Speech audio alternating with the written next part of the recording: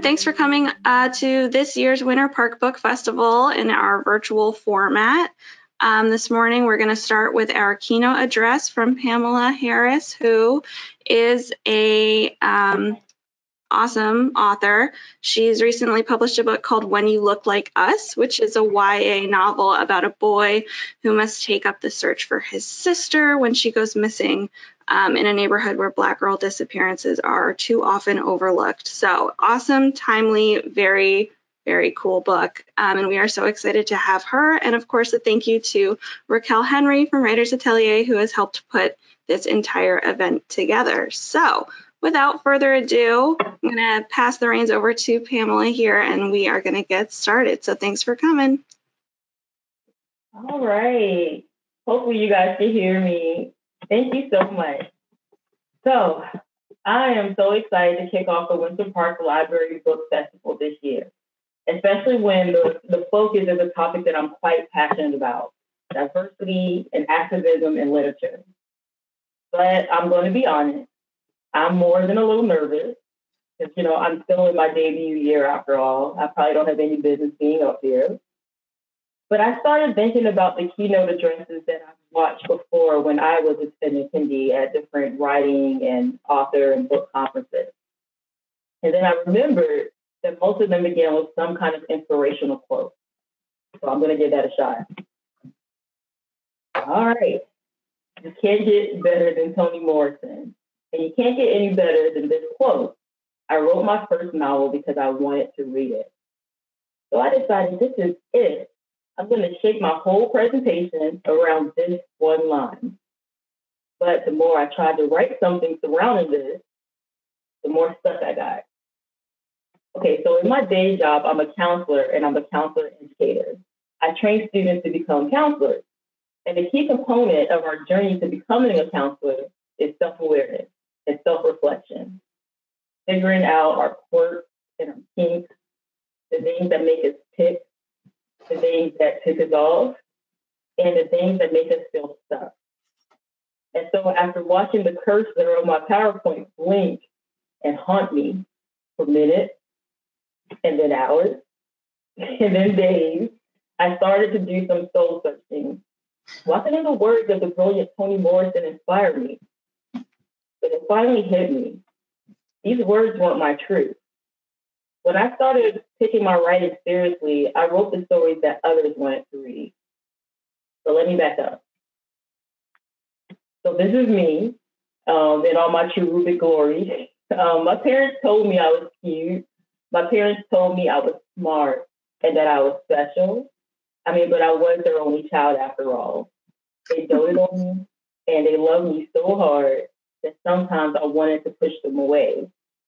Not because I didn't love them back, but because I didn't really quite figure out how to love myself yet. My dad was a Marine until I was about 13 years old.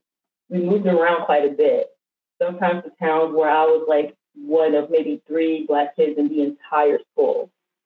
So while at home, I heard words like cute, special, smart, even beautiful. But at school, I heard words like dark, fat, too quiet, nappy. I'll never forget this day in PE, and I think I was probably in 2nd grade. We were doing a mouth, and this white boy, and I think I hear echo, I'm sorry. We're good? Okay. So we were doing a mouth run, and this white boy, who I thought was my friend at the time, ran up next to me because he wanted to tell me a joke. Do you know what sound my lawnmower makes? He asked me. Run, nigga, run. I didn't quite know what the N-word meant, but for some reason it burned something deep inside of me. It didn't feel right. But my friend laughed, so I did too, even when it felt like I wasn't supposed to. But I wanted to fit in. But at least I had books to turn to. My parents read to me every single night. There was this children's book that, for the life of me, I can't remember the title, but I remember how it made me feel. It was about a mom telling her daughter a bedtime story. Each page was a different animal mom and her child reading the same exact story. Something about my mom sitting on the bed reading a story about other moms reading to their children gave me a sense of security. I was safe at home with someone who loved me and the skin I was in. That story ignited my love for all stories. First, there was green eggs and ham. I loved it because my name rhymed with one of the main characters. So I would read it as I am Pam, Pam I am. I love to eat green eggs and ham. I even made up stories based on the pictures on the page because I couldn't quite read all the words yet. That was the beginning. Then I graduated to the world of Judy Blume and Beverly Cleary, who I found out passed away a few days ago. So that just devastated me because she was so instrumental in my childhood. My teacher began reading Tales of a Fourth Grade Nothing, and otherwise known as Sheila the Great in class. Even though I sometimes dreaded going to school because I often felt othered, knowing that my teacher was going to read more pages after lunch is what got me on that school bus. I had to know what was going to happen next with Peter Hatcher, his classmate Sheila Tubman, and his little brother Fudge. I became so engaged that I started checking out books myself at the library. I started asking my parents for money to go to the Austin Scholastic Book Fair. Judy Blume and Beverly Cleary told me how annoying little siblings could be since I never had any of my own. Amelia Bedelia gave me an inside peek into the world of a zany housekeeper. Miss Nelson is Missing showed me that if you take advantage of your sweet teacher, you get paid a visit by Miss Viola Swamp. I even started writing my own stories about the hijinks of Brady Little Sisters and about substitute teachers, but my characters were always white. I mean, look at the covers of these books. Aside from the weird and sometimes problematic creatures in the Dr. Seuss world, they all had something in common besides fun sibling rivalries. The characters that shaped my childhood were all white. So I figured that books with kids who looked like me didn't exist.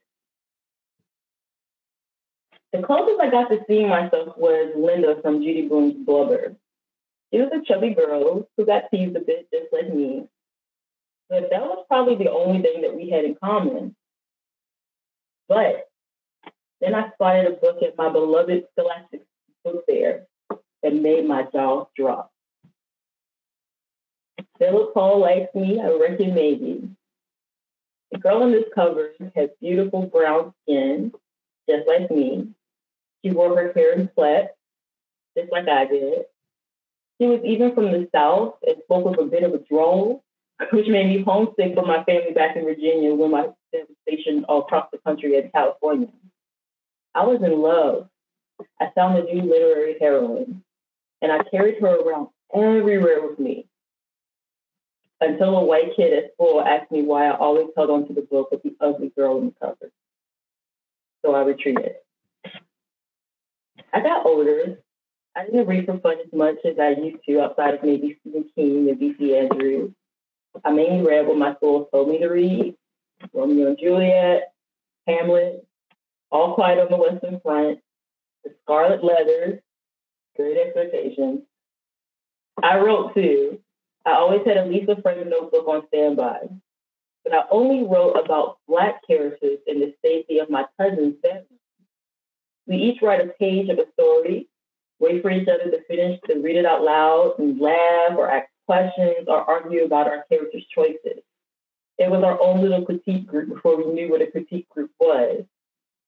But it was the most fun I ever had while I was writing because my writing felt free, felt authentically Black. We wrote about the food we like to eat. Shout out to banana pudding and lasagna and fried chicken. We wrote about the music we like to listen to. Back then, we were all about TLC.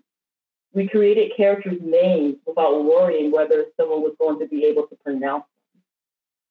But if I ever had to turn in anything creative in school, I made sure my characters were white, or I never made their ethnicity known. I lied to myself and insisted that I did this so that, anyone could relate to my characters. The thing is, though, when you think about Western cultures like here in the United States, about probably 90% of books are published by white authors and about white characters. So when race or ethnicity isn't addressed in the story, the reader's mind defaults to white. I realized that after submitting a short story to one of my first writing workshops when I was an undergrad in college. I was still the quiet student, even up through college. I was the one who blended in and sat at one of the middle seats in the classroom while my peers around me argued the merits of like Kafka and Camus. My classmates had read my pages, but apparently didn't know who I was until my professor asked me to say words about my piece. Oh, my bad, one of my classmates had said after looking at me. I thought your characters were white. It had changed the context of their feedback. Instead of focusing on the craft, my classmates now began a discussion on what lessons they learned from my characters. Because you see, characters of color couldn't just be in the story. Their purpose was usually to serve some kind of stage to teach white folks something about life. That was never my intention. But I bit my tongue and I nodded along to the feedback, jotting down notes that I damn well knew I had no plan on incorporating into my revision. Fast forward to a few years later, I pursued writing in my spare time, and I was even, lucky enough to get a literary agent. But I also had to make a living. I became a middle school counselor because my school counselor in 8th grade was one of the only adults in my school to intentionally seek me out and remind me of my potential.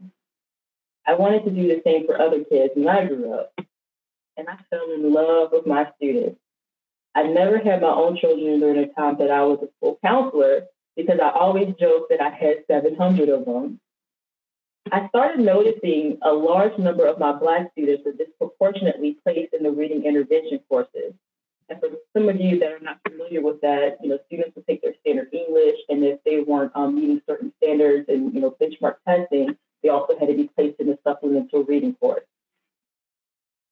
So when I met with these students, it wasn't that they hated or that they even couldn't read most of the time. It was that nothing the teachers assigned appealed to them.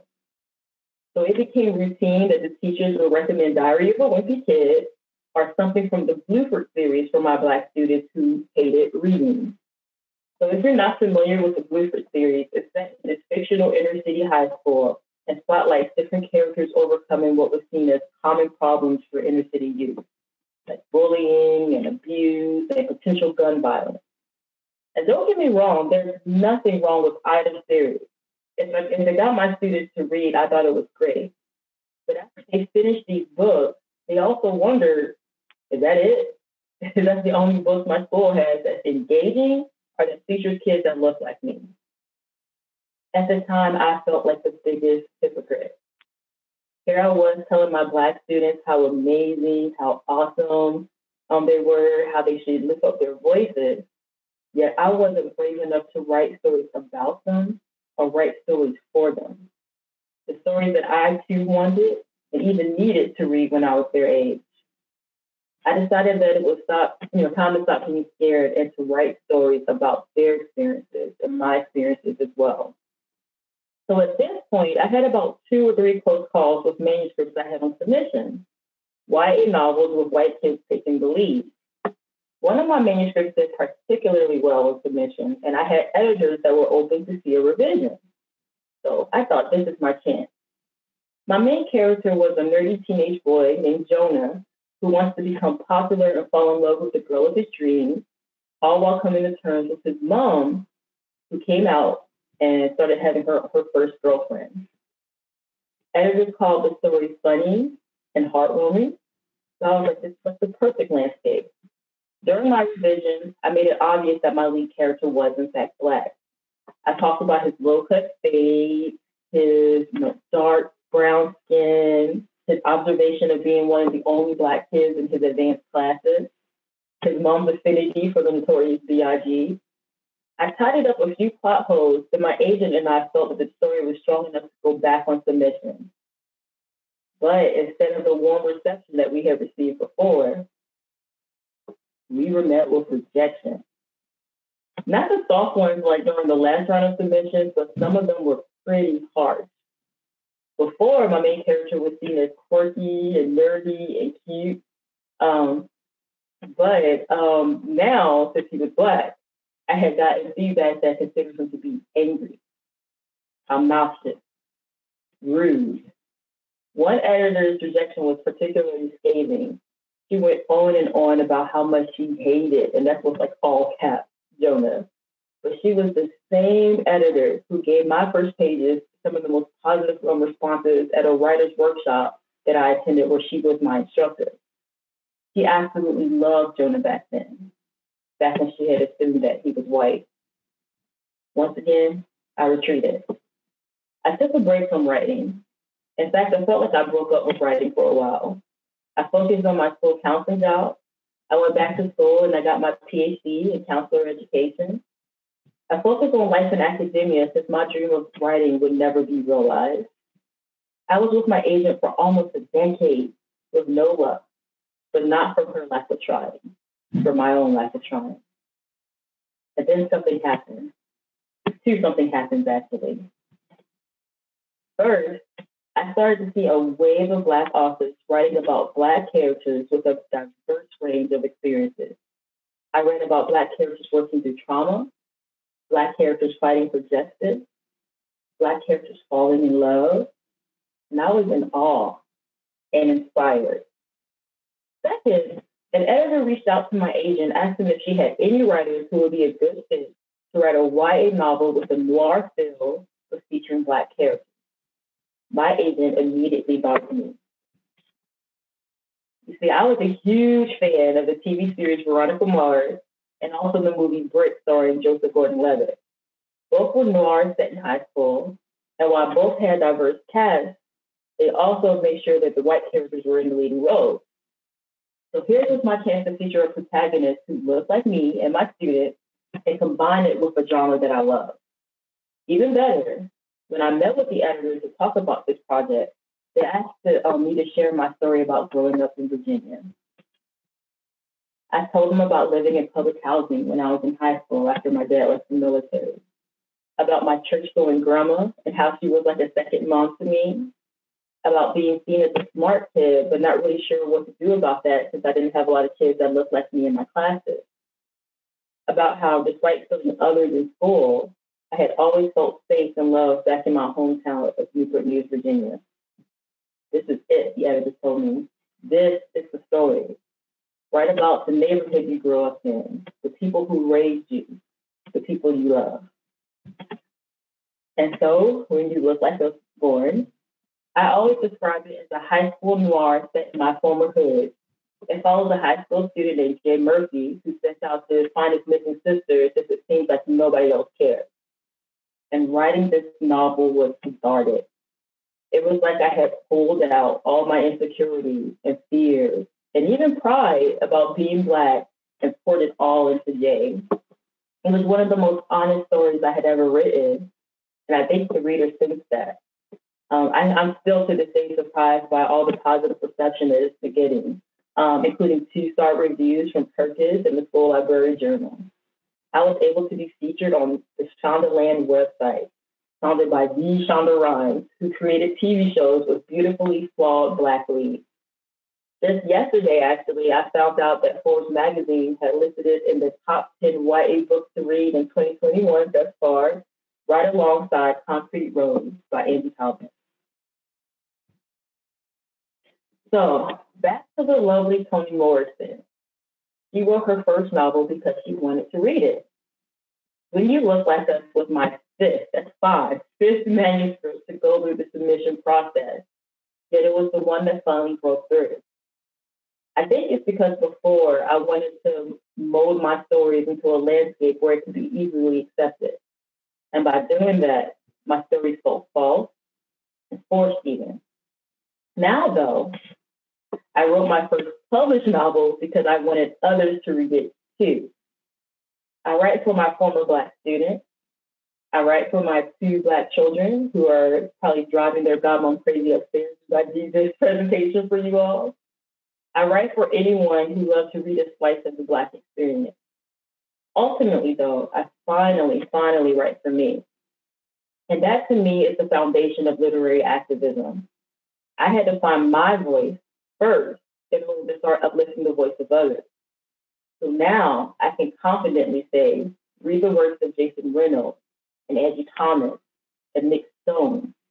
Read the works of Nicola Yoon and Tiffany B. Jackson and E.B. Du Bois. Read the works of new voices like Elise Bryant and J.L. and Kristen B. Giles.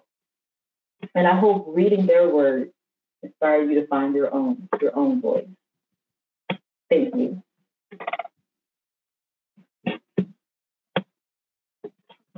And I think at this time, if there's questions, you can ask me that.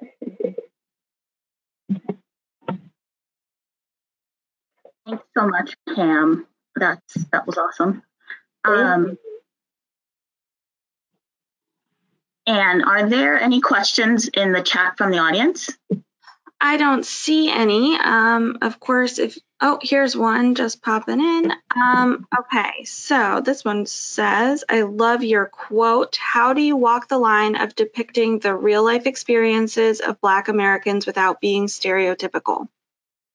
I love that question, because actually, when I was going through the process of writing When You Look Like Us, I worried about that. But then I want to reiterate that, Black people were not monolithic. There's all kinds of Black people and all kinds of Black experiences. And so even though this story that I'm writing is kind of reminiscent of my time in high school and public housing and, the people that I loved in my community, I want people to also understand that that's not all of the Black experience, it's just a slice of it. So I kind of had to push that aside and realize that just because my story is speaking about the experience, I can't speak for all Black people. This is just my world and my words. And so when I came to terms with that, I kind of felt more free to kind of add in the quirks and all the things that came along with a lot of my characters that are featured in the novel. Awesome. That is a great question. Thank you very much. Are there any other questions anybody has before we wrap it up? I have some questions for Pam too, if there are no audience questions. Yep, I'm not seeing any other ones, so please. I'm going to ask you, Pam, how can somebody become a literary activist if, let's say, maybe they're just starting out, they're now starting to be aware of publishing in general, right? Because right now there's a whole movement with we need diverse books, and how publishing is, still very white, right? A lot of the published authors are white. So how can people of color experiences when they're white?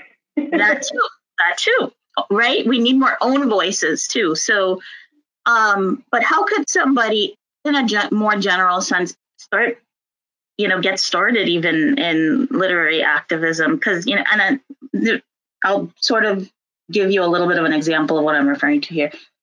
One of the reasons why I really wanted this festival to be about literary activism is because I keep seeing time and time again those organizations and even individuals who sort of just have like, here's our writing conference, and like, here's the one panel that features the authors of color all in that one right there, and it's on diversity as well. You know what I mean?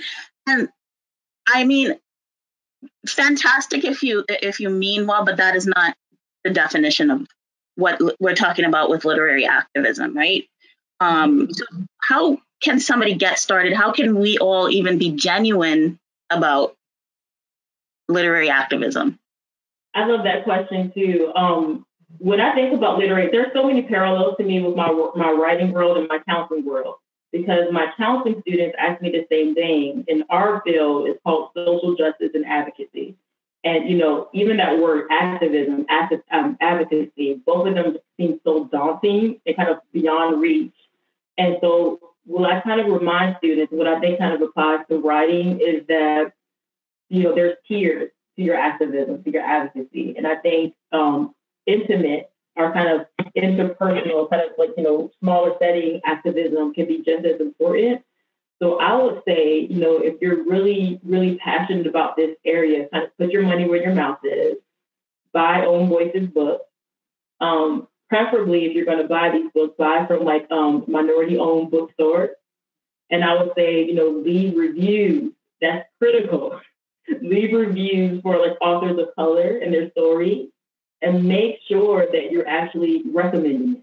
So to me, even that, even kind of like, showing up and like, showing up to the bookstore, showing up to the website to leave reviews, actually like, if you're on social media and sharing like, oh my gosh, I love this latest book from, JL. And I think this is great, acknowledging it and letting people know where to find it, where they're like, go to the library to check it out. Adding books to the library list, that may not be as well known from authors of color. I think to me, like, it seems like it's something very small. So if we have more and more people doing that, I think it can make a huge movement. So I would say start small, start that way first. I love that. We had, so I'm on that app Clubhouse, and I'm trying to get into that. I'm still trying to figure it out, but yeah. Well, it's definitely another time suck, but I have really enjoyed, because I've been able to sort of just be a little bit of a fly on the wall and sort of listen to conversations and hear what people are saying. And like, it's kind of cool. The cool part is that you have some big names that just sort of enter rooms. Like, we were in a room the other day and just Jason Reynolds walked in or came in. So next time that happens, text me, Raquel, so I can join. I will.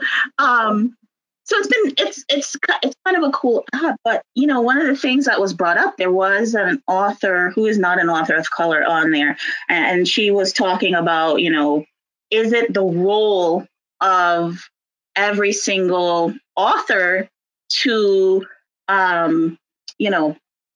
fight basically, whiteness and white supremacy and things like that in their work.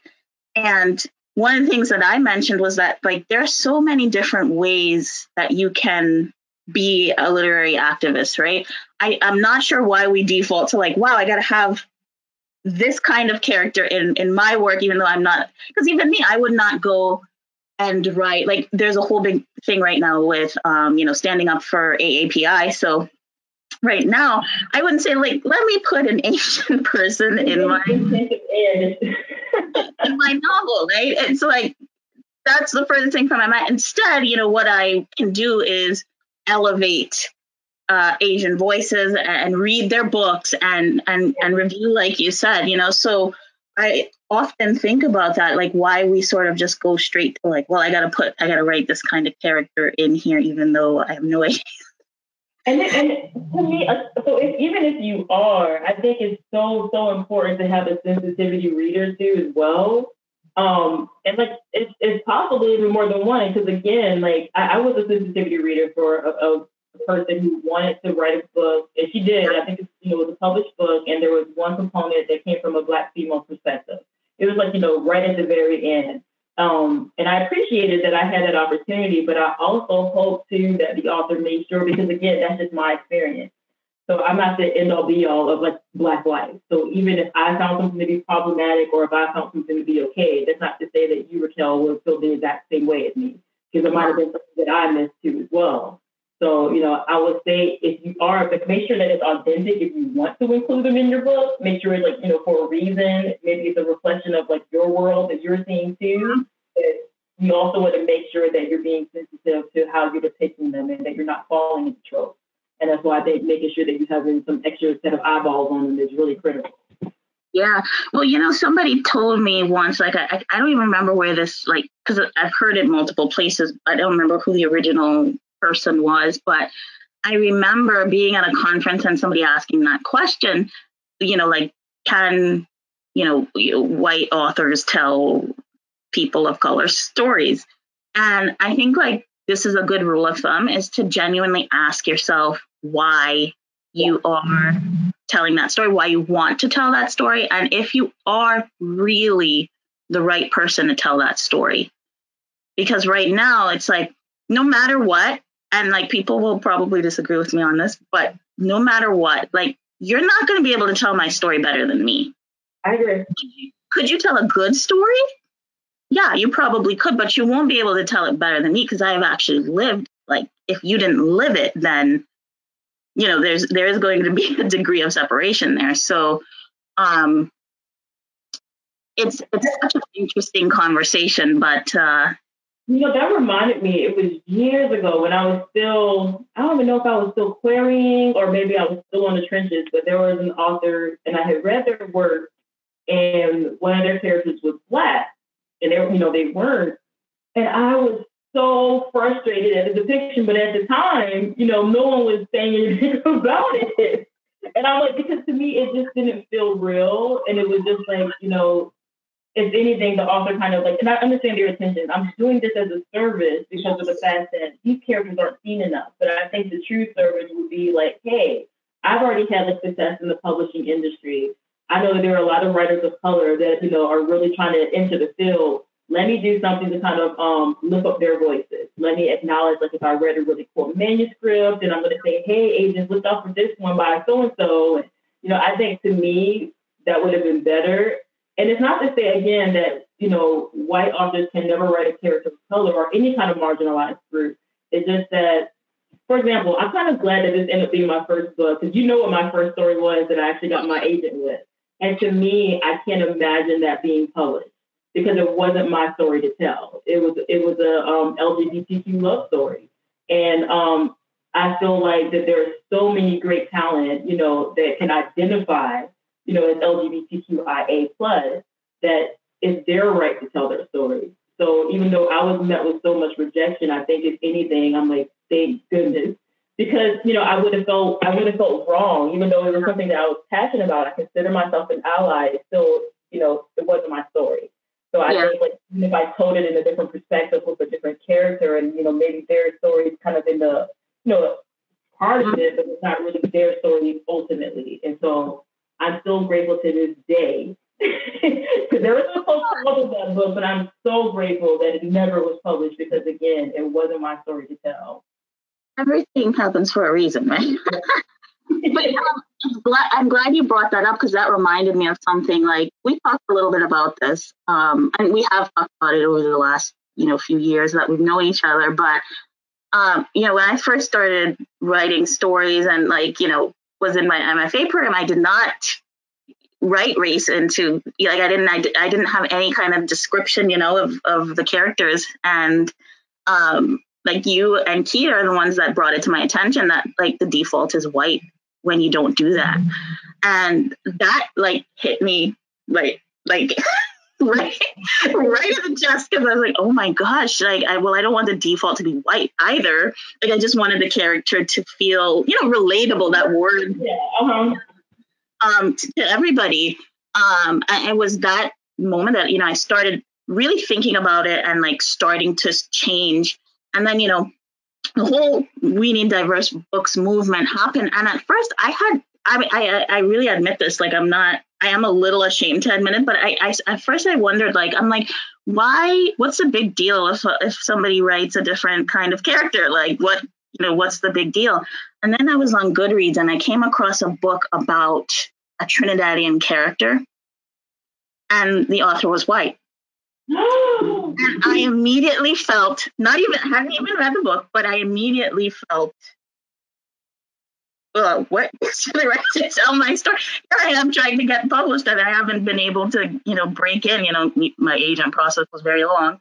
And here, somebody is telling a story about my culture. They get to tell that story, but I don't. And so I did, sort of read. I read the little excerpts you see. And it was not done well. And I remember being... I read years ago, and I'm still mad that no one's called it out yet. And that's the thing. I could have at least been okay, at least they kind of told the story right, but it was not done well. You could tell it wasn't somebody who was Trinidadian, and that, I remember that moment sort of just changing everything. And I said, I was writing that same novel, YA novel that I've been working on for years. And I remember saying, I have to fix this. I needed a story as a teen about a Trinidadian girl who suffered from an eating disorder and had all the cultural battles as well with that. But I needed that story when I was a teen. Mm-hmm. If I look at it really honestly, I wanted that story, and it doesn't exist. So I need to make sure that this is in here. I need to make sure that I do my due diligence even. And then I need to look at what I'm doing with my work going forward. Mm-hmm. Absolutely. And that's what, I said I wanted to be into, even because I was met with that slam, that door, when I started like, okay, you know what, I'm going to make this character Black. I'm going to make it known that they're Black. Because then I was kind of writing Black people as supporting characters because I thought that that's what I was supposed to do. And so when I turned the table and I'm like, oh my God, like, I can't believe like the reception that this is getting. I mean, he literally did the same exact thing when all the editors thought that he was white. But like, it was just like the flip, like it was a negative reframe. Like, okay, that seems weird coming from a Black teenage boy. Like, he shouldn't be doing those things. It's cute when this white teenage boy does it, but now it just seems really obnoxious. So that was like my wake up call. Like I said, like I kind of went into my shell for a little bit, but I still wrote in secret. But it was one of those things like, well, I guess the world isn't ready for that yet. So I'm glad that there are so many people now that are like keeping the door down. And what I love about some of those authors that I highlighted is that they still go out their way to make sure that they're like acknowledging the works of others. Like, I love that. They're really amplifying marginalized voices all the time, but they're using their platforms for good, which is great, which is something that I hope I can be able to do one day too as well. I think you just did that, Cam. That's true. You just did that. So you are doing that, because I've seen, you've had some posts on Instagram. I've seen you talking about other writers' books and stuff like that. So you are already doing that. Yeah. What would you say is a book besides your own, right, that you feel like you would have liked to have when you were a kid or a teen growing up? Do I narrow it down? We talked about, wow, there's so many, like when we were teens and stuff, there weren't that many options, right? Yes. Like, oh, I loved Sweet Valley High. I forgot I left that one out. I read that too. Absolutely. I loved Sweet Valley High. That was like my go-to. I also love the Babysitters Club. That was Marquita, my cousin Marquita. She loved them, and I borrowed some of her books. Yes. Yeah. So what book? I probably needed who I'm like obsessed with now, and I know I would have loved her when I was a teenager. Is Tiffany D. Jackson. Because I love, like, she's just so, like, she's suspenseful. Her characters, like, I actually feel like I can hear them. Like, Monday's Not Coming. The way that those kids spoke in that book, I'm like, oh my God, just seeing like kids like that were in my neighborhood growing up. And like, I think that she keeps it engaged. She's she's a page turner. So it kind of lets you know that we can feature these Black characters and their experiences in books that are highly engaging, and it has like thriller elements and almost kind of R.L. Steinish. So like it's featuring like Black characters. So I think to me that was exactly who I needed to read as a teen, because I love R.L. Stein, but I didn't see people that look like me in the R.L. Stein world. So I think that would have been great. She is masterful with her craft. I mean, you know how I gush and rave about Grown, like, which you guys should read Grown by Tiffany D. Jackson. It's awesome. That book, I mean, I had been in a little bit of a reading slump, and I read all day for work, so it's hard also for me to get that like energy and time. Even though I love reading, it's hard to do it, at the end of the day when you've been reading all day. And then when I say that, I mean reading for fun. Like her book kept me just turning pages. I mean, I was up till 3 a.m, and normally I can't really keep my eyes open. I usually fall asleep reading, and I could not put it down. And with like young kids, because I have like 2 kids under 3, and it's like I kind of value my sleep, so that lets me know when the book is good. When I'm like, okay, I can use this moment to sleep because my children are sleeping, but I can't put this book down. Right? It's a sign for me, like, okay, you're doing something right. Yeah, that's, to me, I'm like, that's how I know the book is like really good, because I'm like up, like turning the page, and I'm thinking about the book even after. And I will say, I'm not trying to be like, because I am a little bit biased, but that's also how I felt about your book, because I think I read yours in like 3 days, because I was, and that's fast for me, but I read it in like 3 days because it was so well written. And I wanted to know what happened too. And it also, that subject matter hits home for me, with the missing children. So just really great stuff. So also, I've been blabbing here with Pam, just kind of keeping the conversation going because I know we had a little bit of time, but does anybody have questions? And there is one more question. Pam, what advice would you give to a young Black writer? God, that makes me emotional because that was like me. I would say, definitely to have courage, be courageous. Because I didn't have that when I was a young Black writer. Again, like I wrote about my experiences in secret because I didn't think anyone else cared outside of my family. But I'm so glad. Like I said, there's so many people, so many pioneers in this field that are knocking down doors that is making it more accessible. We still have a lot of work to do. So just know that your voice matters, your words matter. Be courageous. Let others read your pages. It's okay. Because I kind of hold mine close to the chest. Like I'm very protective of my words, but eventually if this is something that you want to do, we have to kind of get used to that others are going to read it. So, turn things into your teachers, turn things into your friends, let your moms read stuff. Just be courageous, write about your experience and, just go for it. That's all I can really say. Those are the words I needed to hear. It's have courage and speak up. I think that's awesome. That's like really good advice. All right. I'm not seeing any more questions. So thank you so much for participating. This was really great. I loved it so much. This was I was terrified, but this ended up being really fun. Thank you guys so much. This was a pleasure. Thanks for having me. Yeah, of course. Thank you. Thank you for writing the book. And all right, so I'm going to go ahead and end this panel, and then the next one starts at 10. So hopefully I'll see some people there too. I'll be there. All right. Bye. Bye. Bye.